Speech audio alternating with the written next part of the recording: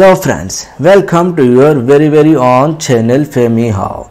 In this very short video tutorial you are going to learn how to access Clipboard in MS Word and how to save time from copying the words again and again.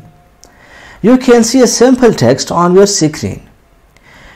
And let I copy some words to show you how we can access our clipboard and see the items we have copied. Let I copy some words, for example the poultry, the peafowl and the economic and the word poultry industry and at last the word commercial. Now when I paste, you can see the word which I copied at the last is pasted. But I want the word which I pasted first. What will I do? I will go to the Home tab. Under Home tab in Clipboard menu, I will click on this arrow. The list of the items we have copied will be opened. You can see Clipboard.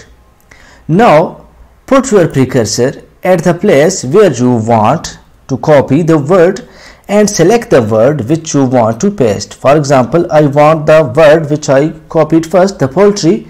I will click on it. You can see the poultry has been pasted. If you want any other word, you can see economic, click on it.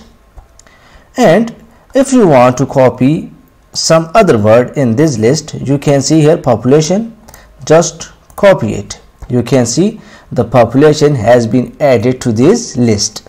So friends, that's a very simple way to access Clipboard and save time from copying again and again.